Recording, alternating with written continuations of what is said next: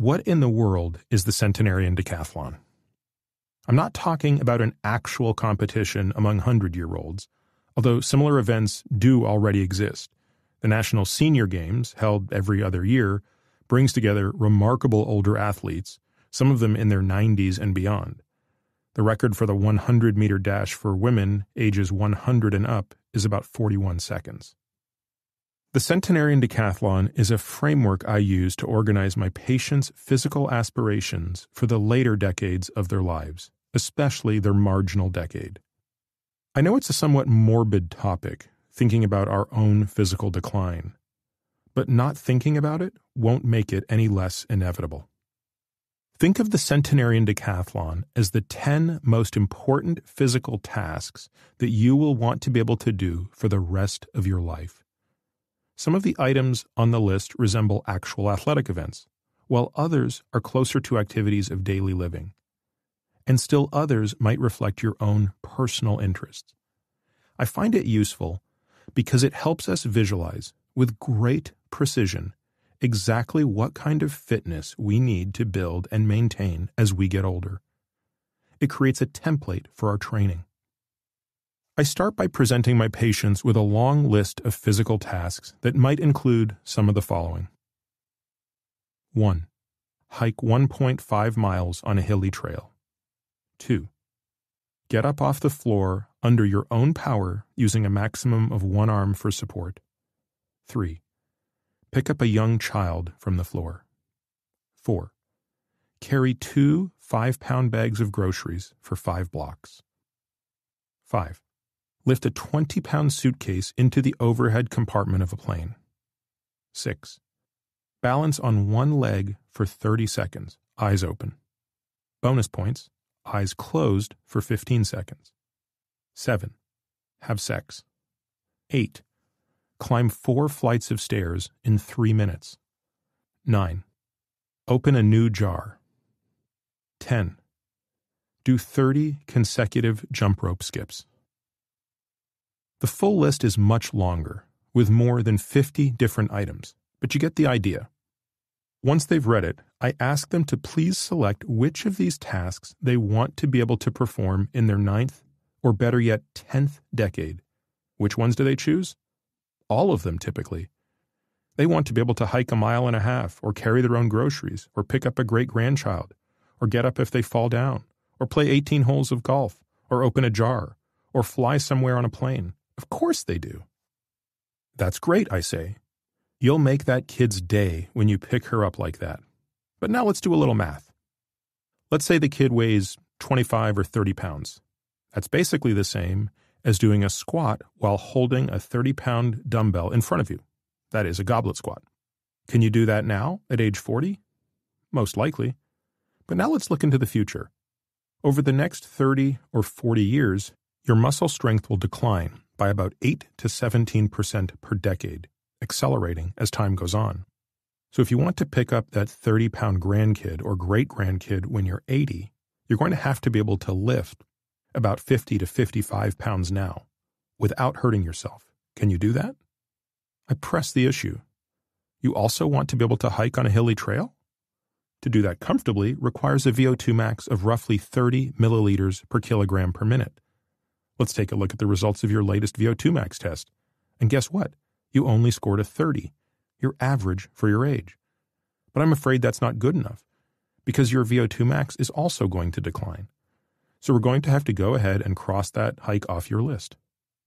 You can pull it off now, but you likely won't be able to do it when you're older. On it goes. To lift that 20-pound suitcase overhead when you're older means doing so with 40 or 50 pounds now. To be able to climb 4 flights of stairs in your 80s means you should be able to pretty much sprint up those same stairs today. In every case, you need to be doing much more now to armor yourself against the natural and precipitous decline in strength and aerobic capacity that you will undergo as you age. Eventually, my patients get it. Together, we come up with a list of 10 or 15 events in their personal Centenarian Decathlon, representing their goals for their later decades.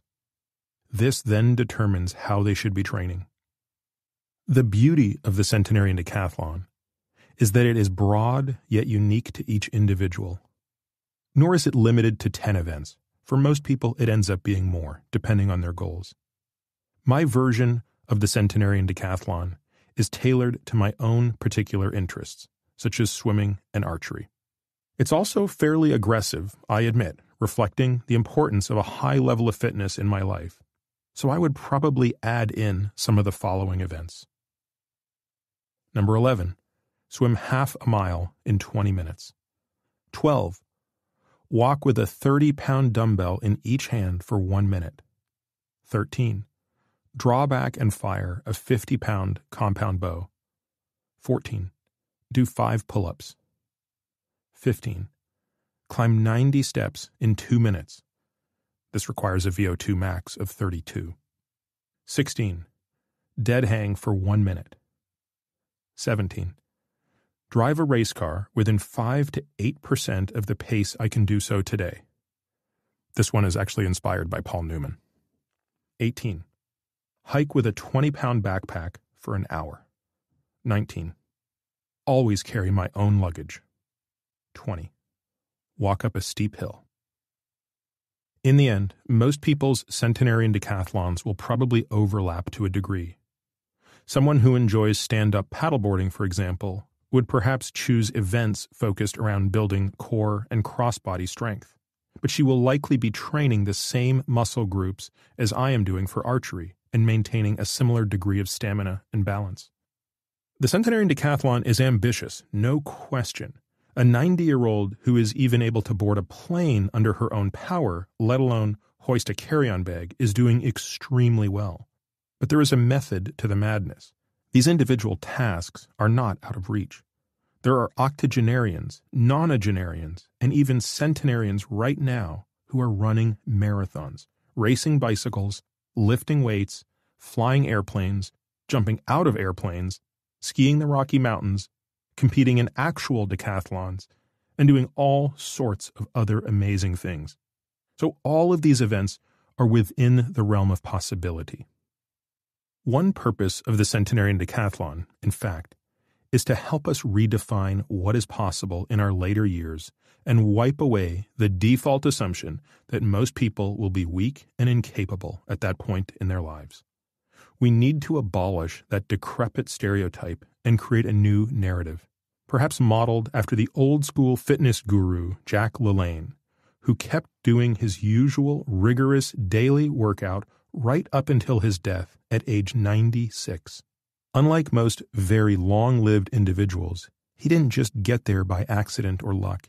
He built and maintained a high level of fitness throughout his life, beginning in the 1930s, when very few people exercised regularly and fitness centers did not yet exist.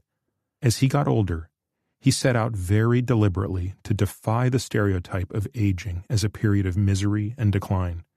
He did the work, and he succeeded, giving us a glimpse of what an older person is truly capable of achieving. If we are to follow in LaLanne's footsteps, we must stop pointlessly exercising just because we think we are supposed to, banging away on the elliptical trainer at lunch hour. I promise you can do better. I suggest you join me and start training with a very specific purpose, which is to be kick-ass 100-year-olds. When my patients say they are more interested in being kick-ass 50-year-olds than centenarian decathletes, I reply that there is no better way to make that happen than to set a trajectory toward being vibrant at 100 or 90 or 80, just as an archer who trains at 100 yards will be more accurate at 50. By fixing our aim on the Centenarian Decathlon, we can make every decade between now and then better as well. With the Centenarian Decathlon as my goal, I now work out with the focus that I once directed exclusively towards cycling, swimming, or boxing. It's not about being great at any one pursuit, but about being pretty good at just about everything. As centenarian decathletes, we are no longer training for a specific event, but to become a different sort of athlete altogether, an athlete of life.